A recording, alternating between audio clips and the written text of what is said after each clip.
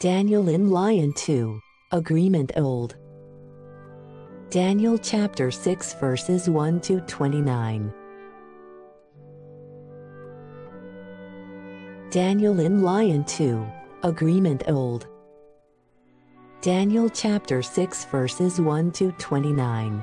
Daniel is a high-ranking royal official who are loyal and true and like to pray. Because of this, King Darius planned to making Daniel the highest official.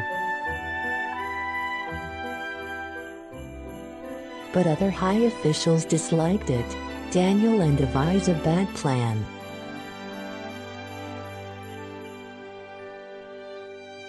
Then the officials persuaded King Darius to punish people who don't worship the king. When Daniel worshipped God, officials reported to King Darius.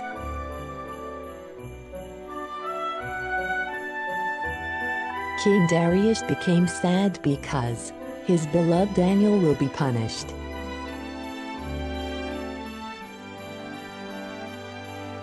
Daniel was thrown into the lion's den.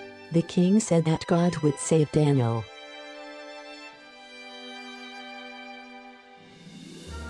In the lion's cave, Daniel prayed to God.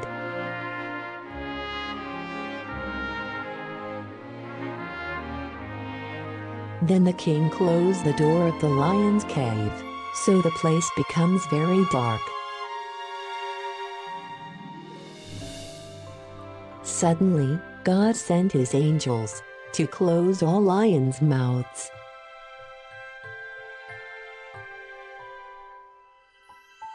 The next day, King Darius rejoiced because Daniel was not hurt by the lions. Then King Darius threw high officials into the lion's cave for doing evil. Finally, King Darius ordered all his people must worship Daniel's God, and Daniel is the highest official in the kingdom of King Darius.